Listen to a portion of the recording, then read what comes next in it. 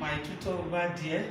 I'm here to present before you people on the how to remove used hand glove that has been contaminated, that has been used for the patient. It's a procedure on its own.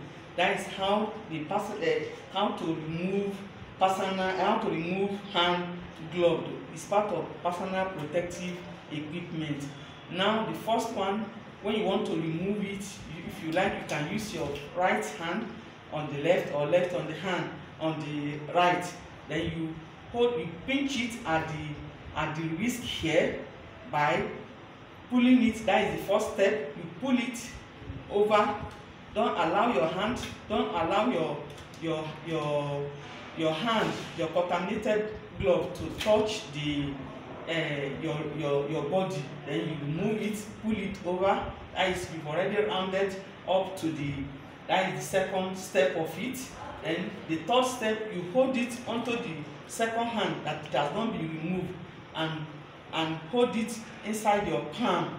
Then I now go to the third step. Now you now pull your hand, either one of your finger or two finger, and roll it over on the second one. Gently remove it. You've rounded the fourth step.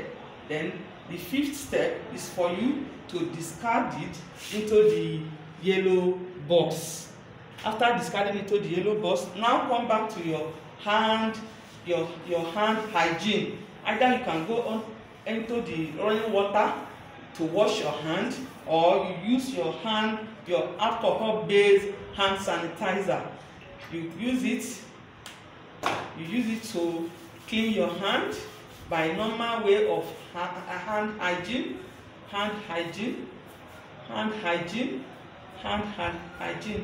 You clean it. You make sure your hand is clean. Then you can, after the alcohol base, you can still go under running water and wash your hand completely. That is the normal way of after removing the used hand glove. And that is the only 4 to 5. You have 5 steps to care for your hands. Thank you very much. Thank you.